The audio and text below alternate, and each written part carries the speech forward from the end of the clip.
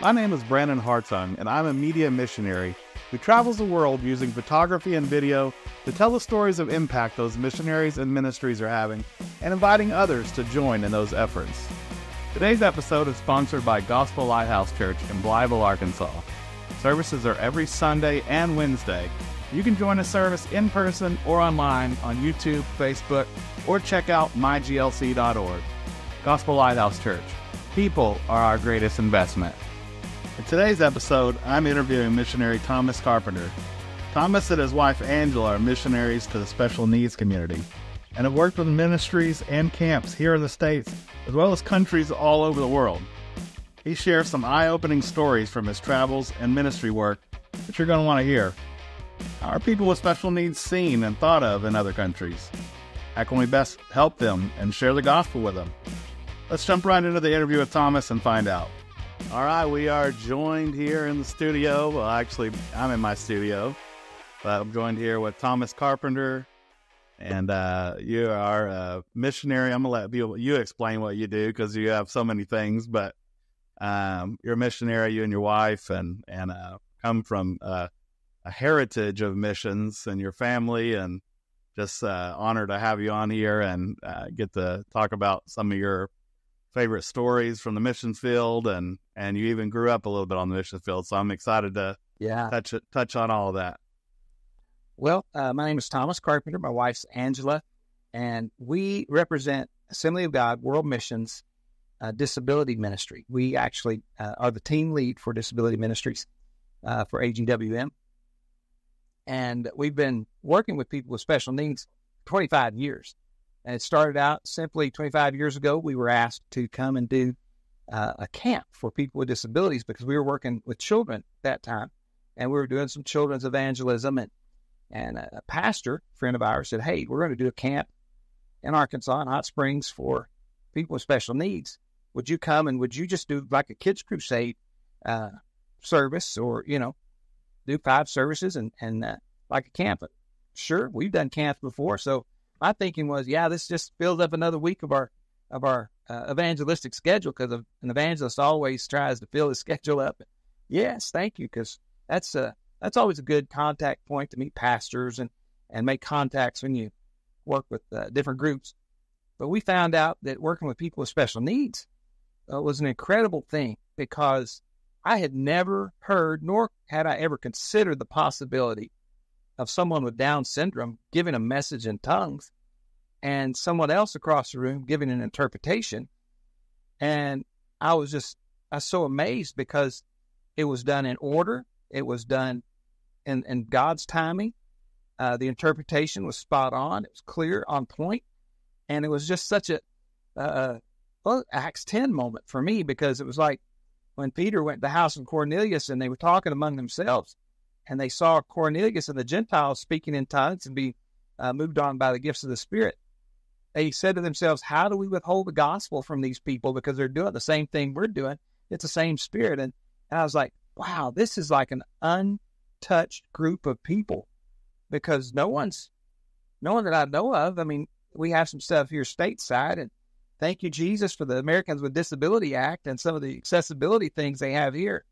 But as you mentioned earlier, I do come from a missions family background, and I can tell you that in third world countries and developing countries, there's nothing for special needs. They're second-class citizens. Most countries have a shame culture for people with special needs. Many times special needs are hidden in the back works and the back rooms, and they're not even allowed out of their house, and they're not allowed the freedoms to do what anybody else can do. And so the Lord just kind of began to lay it upon our heart that whatever we do from now on, we didn't know we're going to be world missionaries at any point. We were just thinking, whatever we do, we're going to involve people with special needs, because God can move upon them too. And it became really evident to us at one point where we were doing a church service, and I was telling about this experience at the special needs camp, because the first special needs camp, again, turned into a yearly thing, and then we started doing multiple camps with a group called Special Touch. And it's a Assembly of God U.S. missions organization, and they're doing a great job. And we started doing 3 or 4 or 5 camps a year. And it just became part of our life. It became our family's vacation. So we just began to do that. And all of a sudden, we got some opportunities to go overseas. And of course, being a missionary's kid, that would, yes, give me a chance. Yeah, sure, I'm going.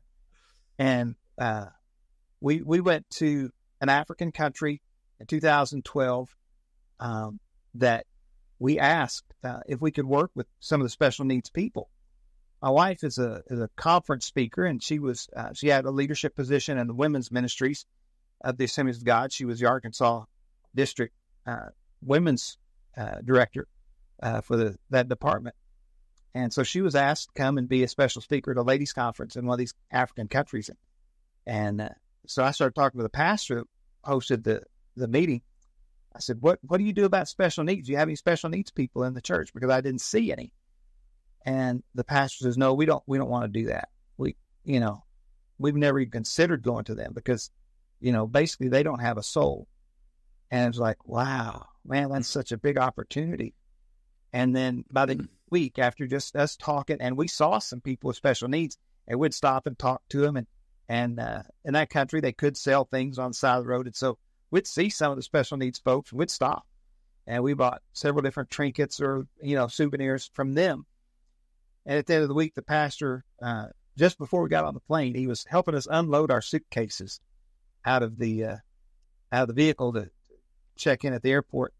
And he said, I have to apologize to you. He said, I didn't take you to the places where the special needs people were, or the disabled people were, he called them. And he said, because we didn't want you people from America thinking badly of us Africans for the way we treat our special needs people. And he began to explain. And we eventually went back at one point and we were able to see what he was talking about. Because at this one particular country, it's a coastal city that they were in. And we went and we saw people chained in storage containers down by the docks. These old shipping containers that come off the ships that were no longer usable for cargo. They would just unload them by the side of the docks, and the people with special needs were put in there. And they're thrown food in there during the day and some water. And then in the mornings, the doors are opened up and the place is sprayed out with a hose. They don't unchain the people. They just spray it out. If they've had any sort of body functions or anything, they just spray it off and throw more food in there and just kind of leave them alone, because it's a cursed culture, because they think that they sin or something in their life, or it's a disease or a demon or something that will jump off of them and get on to someone who is whole. And it's a sad thing to see, but these people were very responsive, because you show them any kind of attention or any sort of positive thing, man, they wanted to know, why are you being kind to me? You say, well, because of Jesus. And so that's some of the neat stuff that, we want to change, but those are some of the experiences that let us know that there are people out there that are so easy to reach that just a simple kindness would say, okay, well, if that's the kind of God you serve, that's the kind of God I want to serve. And so it's basically just the love of Jesus. It's kind of the ministry Jesus would do, I would think. That's where he went to he wasn't afraid to touch the leper. He wasn't afraid to go into some of those cultures. And so that's kind of my heart for special needs ministry, is that this is a hard field to do, because quite honestly, it takes a strong stomach. You experience smells that a lot of people can't handle. But Jesus has given us grace and mercy that to us, it's like we're sensitive to other smells. We like smells. It's a good thing, but the bad smells are kind of hidden from us, because we kind of see the need that has to take place there. And God's just been good. He's opened up doors for us to go into some of these places. How do you even approach something like, what's your first thought when they open a storage container and there's humans tied up in there? That just blows my mind.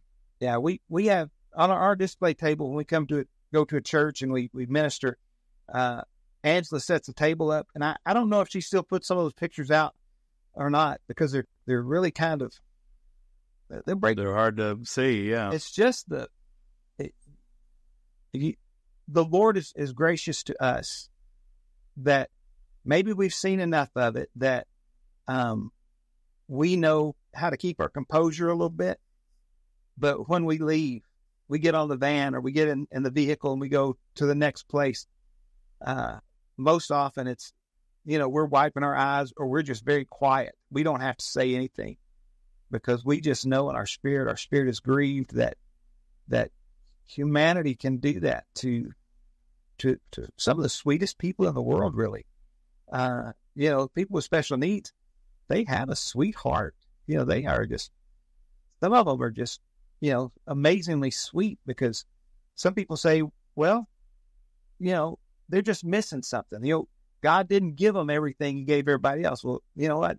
A lot of that's true. He didn't give them hatred or anger or, bitterness. He gave them a sweet spirit in a lot of cases.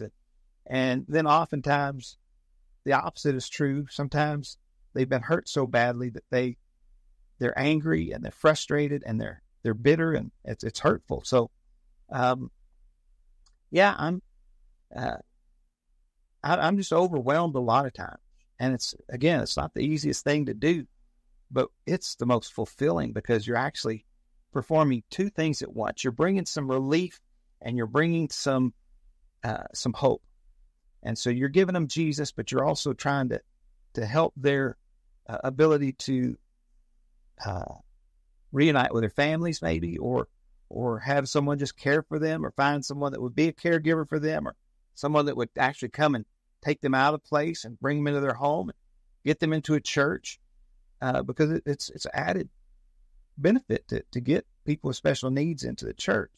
And I think one of the things it says when you go into a church and you see, even in America, you go into a church and you see people with special needs everywhere. My first feeling is, this is an accommodating church. These people will welcome anybody. They're not going to look at your skin color. They're not going to look at your disability. They're not going to look at your differences. That means you're in an inclusive church. And so that's what we're looking for. That's what we want the church to be, is really to go out and get those that are not like us, and have some diversity in our churches, that you don't mind if you have someone with Tourette's that barks out in the middle of a service. Hey, it's like, what? We're supposed to be Pentecostal, right? At least I am. And it shouldn't bother me that someone does something in church. That's, who knows? I don't even know if that might be the Spirit of the Lord coming on them, and they're, that's the only way they know to respond to the Spirit, is just have one of those Tourette tics. It's like, okay, that's their way of, the Spirit just kind of trying to get out of them. So who knows? I don't know. I don't know why that just intrigues me some. But anyway. What are you, I guess, how do you approach, getting that message and the heart behind what you guys are doing to the American church, I guess, trying to get people involved and to do something? Well, when we began to tell special needs stories, and missionaries, that's what we need to do. We just need to tell our stories. Yeah, that's what this podcast is all about, right here. We can we can preach a sermon, and I often do, and I usually have a text when I start presenting a missions message, but it's more about the stories, and I just make it relevant to what the Bible's saying. But I can tell stories, and I can tell by reading the crowd that it touches the people, and I think that the ability to tell the stories, especially about special needs, it's easy to touch people's hearts. There's not a service that we go to, and we don't purposely do this, but we do want to share the bad stuff too, because we want people to see the real need behind it. But there's very rarely a service that there's not tears flowing in the service. And it's easy to touch the heart. Sometimes it's just not as easy to touch the pocketbook. And so there's a little bit of difference there. Usually we do fine with the offerings, because Americans are really good about giving to causes. And so we're not complaining about the cash offerings that come in, the love offerings that come in. But to go into an American church, if I could get the American church to see that people with special needs, they're not an inconvenience. There are ways in our churches that we can bring in any disability into the church, and they can be a valuable part of the family of God. Because in my eyes, they're not any different than you or me. They're all made in the image of God. They're all made like Him. So if we could get the American church to buy in that ministry is not just sitting in your pew. Ministry is maybe when an autistic kid comes in and they have a sensory overload, and they start screaming and fussing. There are things you can do that can calm them down, and you can give their parents or guardians just a respite, just a little bit, and be their friend. You know, you can't touch them and you can't hug them because a lot of times they don't like that, but you can be their friend and they can learn to trust you, and you can help calm those fears down, because when they see that you're calm and it's more than just one or two people around them that's trying to help them,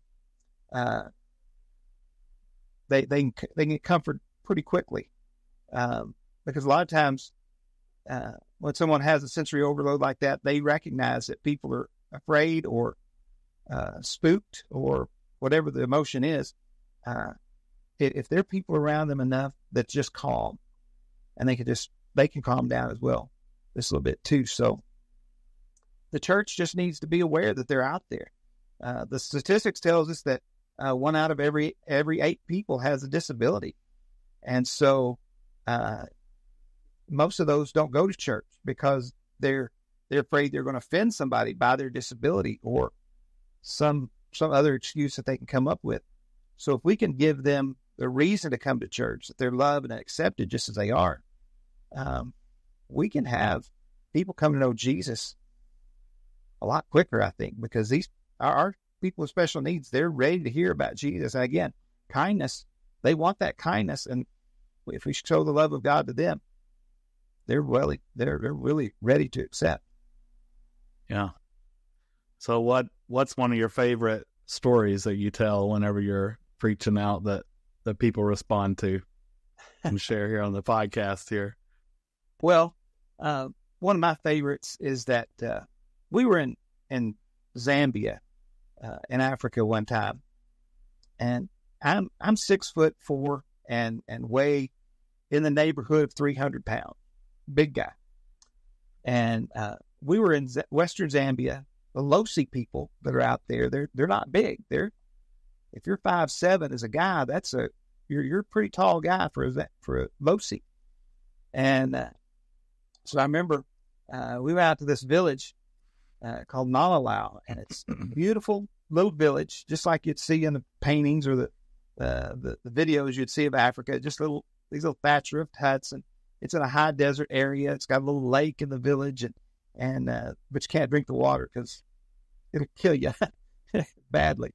And but we went in there just to share Jesus, and the average life expectancy in that village was 34 years old for men, 29 for ladies. I'm from Arkansas. I've been around poor people all my life. I've never been around starving people before, but that's what we were in.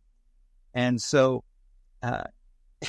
anyway, they started gathering around us as soon as we pulled our vehicle up in the village. We're going to sleep in tents or in hammocks and make campfires and cook all of our meals for a week. And at night, we're going to have these big bonfires, and people will come from all over, and we'll tell Bible stories, and we'll act them out. And so I remember that I was 50 years old at the time. It's been about 10 years ago. And so we pull up in this village, and this man walks up to me, and he's about my age, a little short, low-C man, but very dignified. And you can tell he was well-educated. He had been to the city, and he had learned, how to speak English like the King's English, and very proper. And he walks up to me, and he says, I understand that you have a king in your country. And I said, no, sir, we have a president. And he said, oh, no, you have a king. at this point, Obama was our president. And so I said, no, we have a president, and his name is Barack Obama. And he said, oh, no. I know Barack. I know Obama. Like he really personally knew it. He said, I'm not talking about Obama. I'm talking about Elvis. Elvis is the king. And so we made a good friendship. And he started calling me Tuna Makua. And so all the people in the village just started calling me Tuna Makua. And I didn't know what that meant. And so anyway, I asked one of our interpreters, I said, what do they mean when they say Tuna Makua? And the interpreter said, oh, he's calling you the great white man. I'm like, hey, I can identify with that. It's pretty cool. And then the other interpreter said, well, he's actually calling you like the fat white man. I said, well, that. And so, but it's still endearing title because fat there is healthy. That's what it means. It's healthy. And you had if the shoe barely fits. Yeah. Wear it. Yeah. You've had a lot of good food and you're healthy. And so that was my name. And really it was an amazing time there. And I remember that the missionary that we were with gave us a box of Bibles, just 36 Bibles. And we're talking about a village. The surrounding area was about 3,600 people. So it was basically one Bible for every 100 people. And so the missionary had told us that don't give these Bibles away. You have to barter for them. This tribe is used to bartering for things that if you start giving them away, then everyone's going to want one and we'll have a riot on our hands. So make them trade you something. So I'm like, okay, pretty cool. And so the first person that came, we didn't even advertise that we had Bibles. We were just telling simple Bible stories. And Elvis came to me because that was the chief's name. That's why I said, you have a king in your country named Elvis. My name is Elvis, and I'm king here. That's why the chief of the introduced himself. And so Elvis came to me one day, and he brought an axe. I mean, it's a billy club axe. I mean, it's got a big head on the back side of it and a big sharp edge on the other side. And it's a war axe. It's something they used to use for centuries just in their tribal wars. But yet for them, it was their tool of the trade because that village was on the river and they could sell charcoal to the desert area that didn't have a river, didn't have any trees or vegetation. They would make charcoal and then take it 3 or 4 days walk into the desert and barter their charcoal for other goods.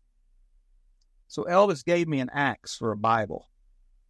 And it was such an amazing thing when I began to realize he just gave me the tool of his trade, like a farmer giving his tractor away or a writer giving away his computer. It's like, wow, this is a sacrifice. And I asked the missionary if I could have that axe. He said, oh, yeah, I've got a barn full of those. Take it. I'm like, yeah, you got a barn full, but you don't have Elvis's axe. You don't have Chief's axe, And so I was able to get that. But it was just a few minutes later because people began to line up after he began to trade, and they were trading garden hose, and they were trading length of water hose and rakes and little hand tools, hammers, whatever, for Bibles. But this man walks up to me and he said, Tuna Makua, I don't have anything to trade. All I have of value to my name is my wooden leg. And he sat down on the ground and he started trying to undo this wooden leg that was like from the knee down. It was held on with strips of inner tube. And he began to untie that inner tube from around his wooden leg and was going to trade him. And to see what that man was willing to give up just to hear the word of God, just to have a copy of the word of God. And so we just took up a little offering right there among us missionaries, and we came up with enough money to cover the cost of that little Bible. It was just $3.40. And we gave that man a Bible. And the last I saw of that man, I never saw him again. That was like 3 days before we left. I never saw him again. But the last I saw of him, he was carrying a cellophane-wrapped Bible and kissing it as he walked through the brush and walked out of sight. And people are hungry for the Word of God. They're just wanting to hear the Word of God. People who've never heard the Word of God or the love of God, once it's experienced for them, they want to hear it. They want it. And so to me, that scene is indelibly marked in my brain, how much that we take the Word of God here for granted, and people around the world, they want the Word of God. And so for me to be able to go and pass out Bibles in Zambia or go to India and hear some of the stories of persecution of we think Muslims are terroristic. I'm telling you, some of the Hindus make the Islamics look like fire boys sometimes. That's what they'll do. And even to their own people. And really, really a terrible, terrible thing. And hear the stories of these beautiful people that come to know Jesus in the midst of some of the most fierce persecution you've ever seen. They come to know Jesus, and they still have a sweet spirit about it. I can tell you, Brandon, you know me, I don't necessarily always have the sweetest of spirits. Sometimes, I've got a lot of work to do on my spirit sometimes, because sometimes I get aggravated and get crossways even myself. And but to see just a love and a peace of God come on some of these people who've been through some of the persecutions, and so there's so many stories that just are coming to mind, and I don't have time to tell them all, and I really can't tell them all, but just know that the Lord is really doing a work among people with special needs all over the world. Angela and I have been to every continent except Australia right now, and Antarctica, but there are no human inhabitants except in laboratories down there. So scientists, yeah. They're the only ones that live down there. And so maybe one day we'll witness to them, but we'd like to go to Australia one day, but going to the different continents and being international missionaries and being invited by missionaries that are on the ground there to come in and work specifically or to teach and train how to integrate people with special needs into churches and schools and in communities. That's our calling, because it's the world's largest unreached people group right now. 1.3 billion people in the world have a significant disability or special need. And when you put that into the big picture of things, it's like the whole continent of Africa is 1.3 billion people. That's how many people are in the world with special needs. So that's kind of our heart. We got a big job to do, and there's not many of us doing it. You're telling me about another place you've been before and getting ready to go again, about how kind of they view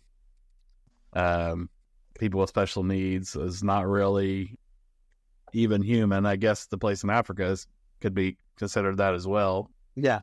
But tell us about what it looks like in this other country that you've been to. I know we can't talk about specifics, but I can tell you that it's a Muslim communist country, and they're very strict on who they allow in. It's a very sensitive country. I make the joke that it's one of those unique countries, unique in and unique out. Because, when we arrived last October, we went to this country. A man from our team and I went. We didn't take the ladies because it's just too rough. It's just, and we didn't know what we're going to get into. We knew it was going to be a very rough trip. And I'm a veteran. The man who went with me he's a former Marine, I guess.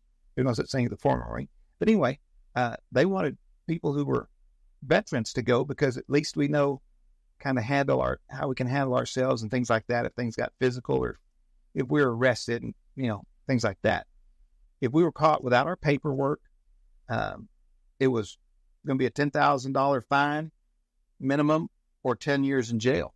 They were very strict on what you could do. So we knew the threat was there. And as soon as we got to the airport and we showed our passports for entry, the man who picked us up at the airport told us as we got in the car, he began to explain the thing.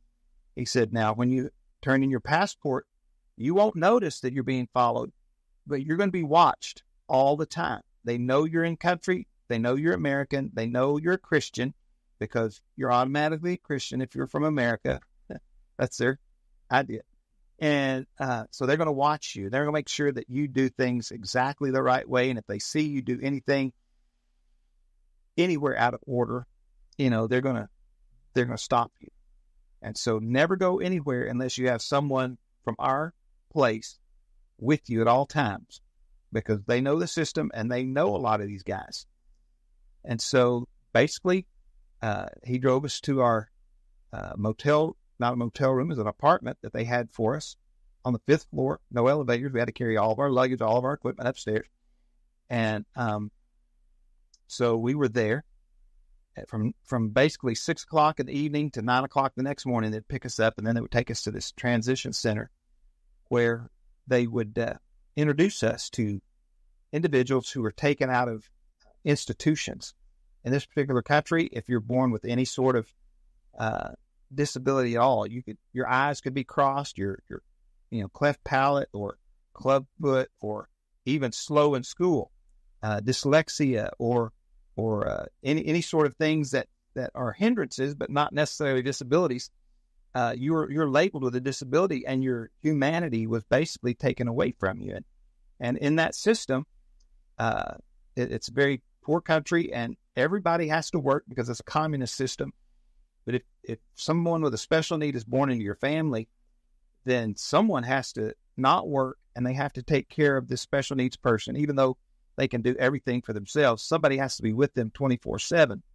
And so what we were doing, we're working with a missionary that was there, and these guys have been there for 40 years and under persecution the whole time. And they've been working with special needs for the last 20 years because it just hit them in the face, and they realized they had to do something. So they started this transition center, which is more like a vo-tech school, where they take the people out of these institutions and they teach them a trade. Agriculture, beekeeping, cosmetology, culinary, welding, art, jewelry making, silk worker. There's 30 different things that they could do. Instrument making. It's amazing stuff. And they're teaching them a skill, and it takes them 3 years to complete the course, and then they have to go and present themselves to the government, kind of like in the Old Testament, the New Testament days, where if Jesus were to heal a leper, somebody would say, okay, now go show yourself to the priest, and they have to verify that you're clean. Same sort of system, because basically the same kind of people. And so what happened was they would complete the program, and then they would go to the government official, and he would have to clear them for a humanity card. And they would get an identification card that would say, even though I have a special need, I have a certification that I'm qualified, even for things such as simple as selling their own homegrown vegetables out of their garden on the side of the road. It's just the labels that were put on people with special needs. So it's a very unappreciated culture. And so we're going in there, and we're teaching and training how to integrate these young people, mostly young people, into the communities, even back into their own families. Because most of the time the families can't afford to keep them, so they turn them into the institution. But once they come to the transition center and they get their degree, and they can go back to their homes, and all of a sudden they're a viable part of the family again. And the reunion of some of these families has been such an amazing thing, because again, we're talking about a Muslim context country. And you know that in most Muslim context countries where someone becomes a Christian, they're excommunicated, they're kicked out, they're disowned. That's the best case. Yeah. In this country, because of what's going on, the beauty of it is that these families are taking in these Christian young people now, because in this transition center where they come to, again, they're shown the love of Jesus. They have chapel 5 days a week, and they work in a Christian atmosphere, and they're brought in, and such a wonderful thing to see that here are these Muslim families who are being reunited with a Christian person with a special need, and these Christian young people are winning their families to Jesus. And there's testimony after testimony of how this has worked in reverse where this family who has had a child and had to give it up and yet be reunited with the family 30 and 40 years later. And it's such I've missed my child. These old Muslim mamas and daddies and even grandparents, they're welcoming back their child that was taken away from them. They never had the opportunity to learn who they were or anything about them. And now all of a sudden they're being reunited and they're winning their families for Jesus. And such an amazing thing to see. And, but yet the persecution that this place is under, I give you the short version. There's so many things to say about this place. We're going to go back hopefully later on in the year. They want to do a camp for special needs, and they want to do a camp for 100 people in yurts up in the mountains. Now, that's a big task because we certainly don't take our special needs folks in tents, this big a group here in the States. It would just be a logistics nightmare. But that's what they want to do. So we're going to try to go sometime in the very near future and use their compound just to show kind of how we can do it. And then eventually transition them and their leadership into being able to do what we do.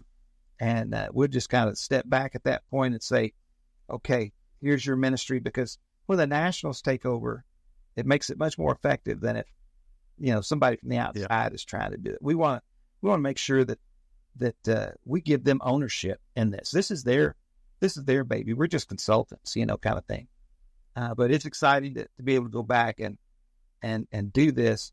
But in 2022, the government came in and they basically took many of the staff and some of the students at this school and relocated them all over the country, trying to do what this transition center is doing. They wanted to do it in a Muslim context because they didn't want the Christians outdoing the Muslims. So what happened was they figured out that, Allah can't do what Jesus can do. You can't do the same stuff in Islam that you can do with Christianity because you have the power of the Holy Spirit leading you and guiding you and the supernatural taking over. Because a lot of our things in Christianity, it doesn't work without the supernatural. And so anyway, what they did, instead of sending them back to the transition center at first, they dispersed them all over the country back into the institutions. And so you have these very qualified individuals, these very educated now individuals who could do a lot of things. They've been put back in institutions and basically, again, some of the gross stuff. I mean, no care, no food, no toiletries, nothing. And so for a long time, it was a very big concern. Well, after over a year of prayer, over a year of the staff and us praying, Lord, would you bring these people back to where they need to be? The Lord just started working it out. And that, as last I heard, 4 or 5 of those who were kidnapped have come back to the institution. Several more have been taken out of the institutions and given back to their families. And that's where they were seeing the families being led back to Jesus or led to Jesus. But the same government official that came in and basically kidnapped those people out of the transition center, been about 2 years now. He came back and I think it was February, we saw the video of him going through the transition center, giving out certificates of excellence to the transition center. And he told our missionaries who have been under persecution for 40 years, he said, I want you to start 40 new transition centers across our country, one in every major city. Wow. And I'm thinking, the first time I heard him say that, we had somebody interpreting as we saw the video. It's like, okay, our missionaries that have been there diligently and under very hard persecution. And I can't give you their war story because it's their story to tell. But 40 years of persecution, and now they're asked to open up 40 transition centers. One for every year that they were persecuted. Yeah. That's God math. Well, and you just think too. I mean, there's so many examples, but just 40 years of probably, again, I don't know their story, but probably a lot of going, are we making a big enough impact, God? Like, what are we doing? Like 40 years. And then all in a moment, God used it and turned it all around. I will even tell you this, that the husband, was exiled from the country for 5 years, and the wife had to stay in country for 5 years by herself. Wow. We're talking about that kind of persecution. Yeah. From this government. Goodness. And now it's like, boom, here they are, retirement age almost. It's like, okay, Lord, you've asked us to do 40 times more than what we've done, but now they have the government's approval. And so, it's all those seeds they've planted over time and it's being faithful, man. Woo. It is. It's working with the disability community, which every country in the world is wondering, what do we do with our people with special needs? And if we have people going into these countries that will be special needs specific, we're able to get into countries like this because everybody wants to know what to do with special needs people. It's an issue everywhere. I'm not going to say problem. It's not a problem. It's an issue. And so if we can get in there, we're able to get in a Muslim country like this because of special needs ministry. And it's changing the government. For that Muslim context government to come into a Christian thing and give certificates of excellence, we're talking 98% of the country is Muslim. Yeah, it's a miracle. Like, whew, come on, Lord. You're changing countries. You're changing governments through special needs ministry. So anyway, we're excited about stuff like that. And we don't know exactly the dates we're going back. And I probably couldn't tell you because, again, once we fill out our visas, they're going to be watching us. They're going to be keeping up, tracking us. And so it's really kind of neat. It's kind of like, the Saint kind of stuff. The old program, The Saint, kind of reminds me of that, or 007 kind of stuff. Yeah. Kind of stuff. So. Well, one of the things I wanted to ask you about, and I kind of just sent you a message last night, but I know it won't be hard for you to talk about, is, again, your heritage of missions in your family, and your dad was a missionary, and mom and you and your sister, I believe, were kids on the missions field, right? Yeah, right.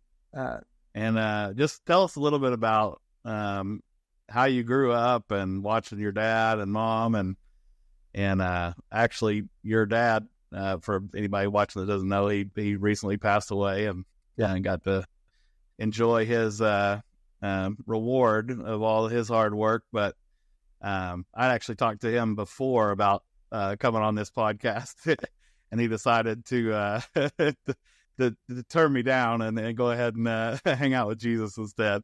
Yeah. But he's one of my heroes of the faith, and just so many cool stories I'm sure you can tell from him. But if you want to tell any stories of his that he always told and that sticks with you, I'd love to hear it, and I know other people would love to hear them. And I'll just tell stories from my perspective. Okay. Nobody could tell stories like my dad. I mean, he was the storyteller. Mm-hmm. And if you ever knew him, you know what I'm talking about. But my first memories of life were of mission field. We were in British Honduras at the time. Now it's called Belize. Belize now is kind of a tourist area, and everybody goes there for tourism. But when we were there, we went, I think, January of 1966. I think the 17th is when we landed on the ground. And I was 11 months old. And I was just 4 when we came back that first time. But my first memories of life were there. And I remember back then, Belize was the second poorest country in all of Latin America. Only Haiti was a poorer country at that point. And so it was hard. I watched my mom and dad really struggle with things, but they loved it. They thrived at it. And my parents were the best missionaries because they weren't afraid to go anywhere. We've got pictures of my mom, who when she came back to the States, everybody thought, oh, she's such a lovely lady. She's so prim and proper. But you get her behind the wheel of a four-wheel drive British Land Rover, and she went through places that would scare most people. And we've got a picture of my dad with a machete walking through the jungle, cutting things out to make a road for my mom to drive the Land Rover loaded with equipment, and my sister and I in the Land Rover driving over the fresh road that my dad had just cut through the jungle to villages that had only footpaths in there to their village. And we would go in there and we would break out these old speakers and microphones, simple PA system, and share the gospel.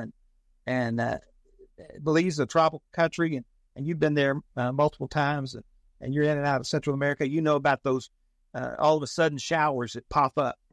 And I remember you're in a service and the rain starts, and they're sitting on logs or sitting on these simple stools, and people don't even get up. They're just used to the rain. They just sit in the rain and listen to the gospel. And I remember seeing this all my life. I remember going into villages. And back then I was blonde-headed and I'm blue-eyed. And everybody thought that I was sick because my sister was blonde as well. And they thought we were sick and our hair was falling out because we were blonde-headed.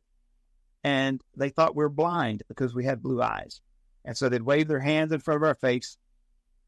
And so I remember being freaked out as a little kid. These people always wanted to touch my eyes and touch my hair because we were different. We were the first white kids into a lot of these villages. And one of those villages is a little city of Hopkins, and we used to go there quite often, and we'd have to get in these dugout canoes called dories, and they're like 40 feet long, made out of a single log, and sometimes they leaked quite a bit. You had two guys paddling and one guy bailing water, and you have three other people in there trying to get to the other side over to Hopkins. And we would have services there, and I remember the pastor there, Brother Zuniga, he had the biggest toothless grin you've ever seen in your life. And he was a Garifuna man who can trace his lineage straight back to an African culture. And, but just a friendly, loving man of God. He loved us. Even though we were different, we were the first white people he had ever seen, but he loved Jesus. And that was a little village of Hopkins. And again, we're the first white kids in there. Today, if you go to Hopkins, Belize, it's one of the stops where some of the cruise ships go into. And you got white people everywhere. You got white shop owners and Chinese. I mean, we were the only white people that had ever been to that place. And so that's a neat thing. And we think about this road that I was talking about where Dad cut it and Mom drove. That's up in the north part of Belize. And that's heading into the village of San Jose. And San Jose is now a thriving village. It's one of the bigger towns, grocery stores, all sorts of gas stations and everything in there now. And the original road cut in there was cut by my dad with a machete. And they just kept the road cleared out so cars could get in and out after that point. And that's such a neat thing that it's a highway now. It's a paved road now that my dad had cut, and he brought the gospel to that place that never heard about Jesus. And so when I came back to the States at age 4, my dad was so sick with hepatitis for 6 months. Basically, he was in a bed, and we didn't know if he was going to live or die. He was in there. He was so sick, we couldn't go into his room. We'd have to stand in the doorway and just look at Dad and say, we love you, Dad, or, Daddy, we want to hug you. No, you can't come in here. You stay out there. And so he comes back to the States, and he can't get cleared to go back to the field because of the hepatitis.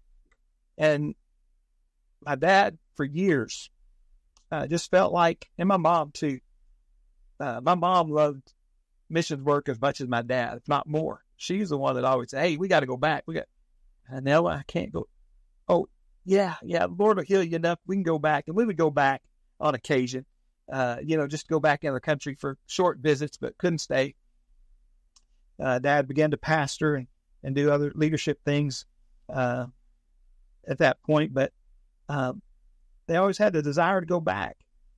And I remember coming back to the States and meeting some other missionary kids, and we'd do a little missionary kid fellowship thing, and I would listen to other missionary kids talk about what their dads, or what their families did on the mission field.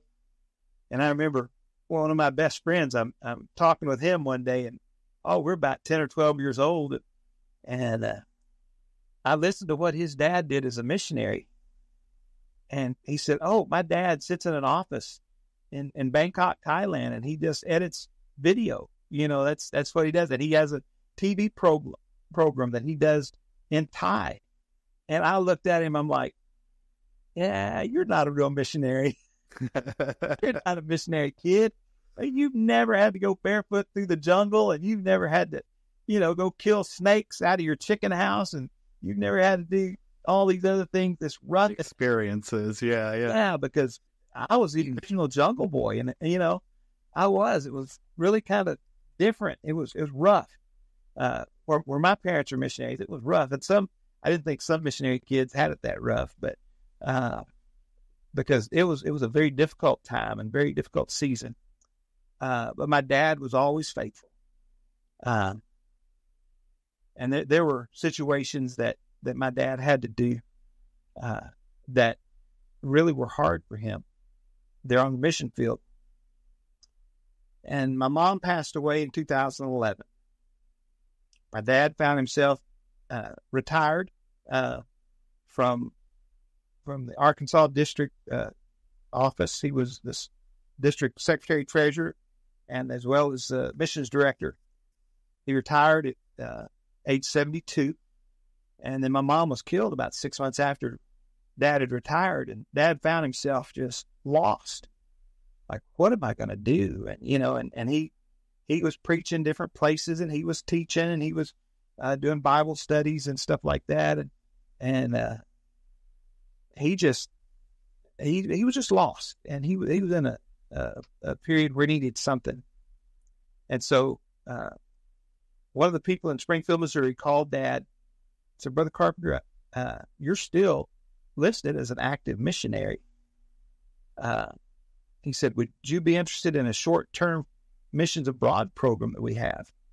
And Dad was like, oh, yes, I would. That would be very interesting. And so Dad came up to Springfield, Missouri and interviewed, and this young guy was across the desk from Dad and said, here we're wanting to we're wanting some veteran missionaries to go and teach in some Bible colleges around.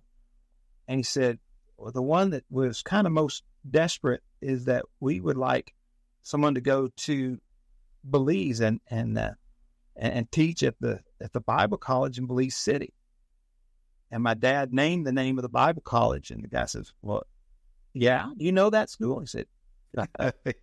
He said, I touched every block on that campus. As I helped build those buildings on that campus, I helped start that Bible college in 1966. He said, I couldn't imagine a better place to go. And so the man said, well, when can I have your answer? Dad said, give me 2 days and my bags will be packed and I'll be ready to go. And when he told us kids, hey, I'm going back to Belize, I think all three of us were just like, wow, dude, you got to. This is God. You felt like you haven't completed the work for all these years. We're talking about the hand of God leading you from 1970. That's when we had to come back. 1970 to 2012. Wow. That's a long time to be wanting to go back to do a work and to complete a job you hadn't been able to complete before. But Dad, it was so merciful that when he went back to Belize, that everybody still knew him. We went back with Dad in 2012. My sister was on that trip. You were there. Yep. And so we went, and you can vouch, everybody knew him. Everybody still knew him. We went to that church in Dangriga and Faith Assembly. Again, that's the church that he built. And we walked into the back of the church, and the pastor of the church stopped what he was doing. He said, "How many of you remember a young missionary family, Tommy Carpenter, and his family that were here as missionaries back in the 60s?" And almost every hand went up, because if they didn't know us personally, they had heard the stories. And it was like, well, they just walked in the back of the church and they're here today. And people started clapping because they remembered the work that Dad had started. And just a few highlights of what he did in Belize. And again, I could tell my dad's stories all day, I think. But two things that he did on his first missionary trip from 66 to I think December of 69, actually, and then January of 70, he went back to kind of clean up, pick up, and load up and come back. Two things he started. The Bible school, they used International Correspondence Institute. He and one other missionary couple in Central America, they were the first people to use the ICI curriculum. Today it's called Global University. And it's a big deal up here in Springfield. They have their own building. It's like 12 stories high. They have their lots and lots of writers and lots of professors in there writing curriculums and stuff. And Dad was one of the pilot missionaries to try that out. They did that there in the Bible college there in Belize City. And another thing that he was the first to do in Central America was a teenage program to try to help raise teenage missionaries and get them integrated into a missionary culture and try to get them a missionary vision. It was called AIM, Ambassadors in Mission. And Dad was the host for the first Ambassador in Mission program, 1967. And when you consider those two things, they used him and his leadership skills and his people skills to be the guy they would send the pilot programs to see if it would work. And they're still going today because of the quality of Dad's leadership there during that time. Those are two things you just kind of go, wow, that was some pretty influential stuff. And but anyway, I'm proud of the work that my mom and Dad did there. I remember a couple stories from when we were on that trip. One was going to a church in Lucky Strike, and just how that, I don't know if it was the church or the name of the whole village. Was it the name of the whole village, Lucky Strike? Yes, it's Lucky Strike Village. It's right. It's just right outside of the Maya ruins of Altun Ha. Mm-hmm. And Lucky Strike was jungle. It was just a jungle thing. And back in the 50s, the only way to get from place to place, these seaplanes would go because it's a lot of water. It's right there on the coast. And a lot of Belize or a lot of British Honduras are the islands, the keys that are outside of the mainland. So you have these little planes that go from airstrip to airstrip. And I guess a pilot had smoked Lucky Strike cigarettes and took the cigarette packet out, finished the last one, and wadded it up, threw it out the window, and it landed in the jungle. And then when they came in to do the excavation there at Altun Ha, they found a Lucky Strike cigarette wrapper. I said, "Oh, that's a good name for the town, is Lucky Strike." And so, but it was just a jungle. And so they hollowed that out, and it's a neat little village there now. And I was able to go back in 2019 and help rebuild the church down there in 2009. So now there's a Lucky Strike. Is it a Lucky Strike Assembly of God? Is it the name of the church? Lucky Strike Assembly of God.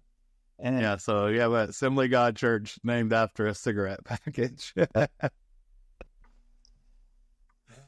think that's such a neat story. And then we met a lady, I think she was at that church. I could be wrong because it's been a few years now, but he had, I guess she was pregnant on the way trying to get to town or something. You remember that story? Yes. So my mother's name is Nelma. And my parents were going from Lucky Strike back into Belize City where we lived, and there was a lady there who was great with child, and I guess she needed to get to the doctor really quick. She's having complications with her pregnancy, and I don't know if baby was breech or whatever. But anyway, they had to put her in the back of that English Land Rover, that old big boxy truck, 12-seater, and I guess I had to be there too. But I guess they just slid her in the back of that Land Rover and took her into Belize City. And on the way there, she's really struggling, but she said, if my baby comes out healthy, if it's a boy, I'm going to name it Tommy after you, or if it's a girl, I'm going to name it Nelma after you, Sister Carpenter, and because you're helping me in my time of need. And so Nelma is still in that village, and then she has a daughter or granddaughter, I think, named Nelma as well. And so I'm friends with both of them on Facebook. I think we took a picture with them on that trip. And so actually, Nelma, the first Nelma, was the granddaughter of Sister Ann Jones, who is one of the most amazing ladies that I've ever met, because such faith that she had. She was a black lady that talked with a very strong British accent, like most of the Belizeans down there did. But what a woman of faith she was. There are two things that I remember about her. One time she was bitten by a very poisonous snake, the fertile ants. They call it the yellow-jawed tomahawk. And I mean, it's one of those bad news if you get bit by that 10-second snake. I mean, it's like you get bit, you're going to die. I mean, you won't have time to get antivenom get into you, because it's very, very poisonous snake. And she got bitten by one, and she was taken directly to her hut, and people gathered around. They started building her coffin. You know, they knew whatever. The next morning she gets up, she walks out, just like Peter's mother-in-law. She started fixing breakfast for everybody. No swelling, nothing. And yet, you know, they killed the snake. They knew what it was. They saw the fang marks in her leg. So it wasn't just a snap, and, you know, it was 2 deep injections. And the Lord just healed her, because she and her family were just praying people. And another occasion, they came to a flooded river, and she was with us, and she was going to preach one service. My dad was going to preach another. And I remember this. I was 3 years old, but I remember this river, and basically they had 2 planks across this flooded river. I mean, you had to keep your wheels exactly straight, and you could feel the give of those planks. And so we're praying about it, and Mom and Dad are like, "Oh, what do we do? Because this is a swollen river, and it's going through there quick." And Sister Jones said, "Go true, Brother Carpenter. Go true. Go true." And that was a confidence that my parents had to hear, because here was an older lady who was a prayer warrior. She had heard from God. Get on that little bridge and you go across, because the Lord's going to protect you. And Dad got on that bridge, went all the way across. We preached at that village. I don't know who got saved, or if anybody got saved, or whatever the case was, but they were able to go across the bridge, do their service, and come back across the bridge, because Sister Jones had heard the word of the Lord. Go through. And such a woman of faith. So she was a hero of mine. Her sons, she had 6 sons, but the 2 teenage boys, I was a 3-year-old, 4-year-old, they were like 10 and 12. So they were my heroes. Those are the guys I looked up to, Sammy and Paul. You know, I want to be like them. But such a great family. And but it all stemmed from Sister Ann Jones was there at Lucky Strike, and that was her church that she pastored for years. And so it was such a wonderful experience there. Yeah, it was always an adventure to be had on the missions field with Jesus. That's for sure. Oh yeah. And then your parents were missionaries, and you're missionaries. Your brother's a pastor, but he's actually in Belize right now while we're recording this. Yeah. Doing missions work, and your kids are doing missions work home and abroad, and such a cool legacy to be a part of. That's so true. Both of my daughters are missionaries. One's in the country of Kyrgyzstan, which is 12 time zones away. We don't get to see them very much, and thank the Lord for Marco Polos and Zoom, FaceTime. Yes, we get to at least see our kids. But when we were on the mission field, it was by letter or by ham radio. We communicated with my grandparents. And so I'm thankful that my grandkids get to know their grandparents, which are us, more than I got to know my grandparents initially. So that's a blessing. And then my other daughter, she's a U.S. missionary and works over in Tennessee. They need some missionaries over there in Tennessee. They're lost and backwards people, I'm just saying. Well, better be careful. Yeah. I'm not going to comment on that one. But yeah. But anyway, I think you went with us to a Tennessee football game one time, sat next to us at the ball game, and we sat next to the people who really needed Jesus, didn't they? Yeah. Some people, get into a little bit of a different mindset. Yeah, we'll put it the nice way of putting it there. Yeah. So anyway, but she's doing a great job over there too. And then, of course, Ched is involved in ministry work. My dad left a legacy of missions to all of his kids, and my sister, she's done missions work, and she and her husband have been to Ireland many times and done missions work over there, and they have all sorts of things they're doing internationally with their church. They've been to so many countries doing missions work. It's awesome, just legacy to be a part of, and it's an honor just to know your family and get to be kind of friends and just be a part of whatever I can be with you guys, and I think what you're doing with special needs and all that is just not only cool and neat and interesting, but it's so needed. Yeah. And so I hope people listening to this today, maybe their eyes will be open a little bit, and obviously everybody you come across, their eyes are going to be open and get to be a part of what you're doing. If they're listening to this or seeing this clip on YouTube or wherever, they want to get to know more about your ministry or get in contact with you, or maybe have you come speak or be a part of what you're doing, how would they get in touch with you or find out more about your ministry? Well, you can call our office. It's Compassion Link. Our office number is 417-866-6311, or you can go to tcarpenter@compassionlink.org. Or if you really want to get in touch with us, go to my wife's email, which is acarpenter@compassionlink.org. And it's all one word, COMPASSIONLINK.org. A Carpenter.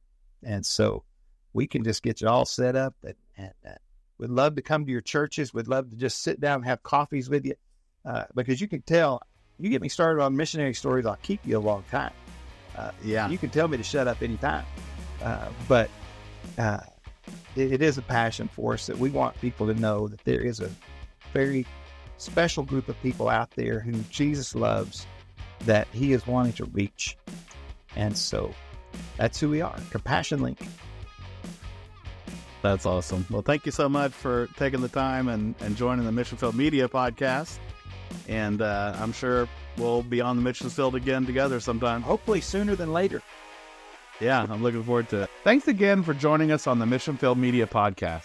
We so appreciate you taking the time to watch and listen to what God is doing all around the world through all these missionaries and ministries. Please remember to subscribe to the channel and find us on the social media apps and follow us there as well. Tell all your friends about it. We couldn't do any of this without the listeners like yourself and our sponsors. Thank you so much, and we look forward to having you join us again on the Mission Field Media podcast.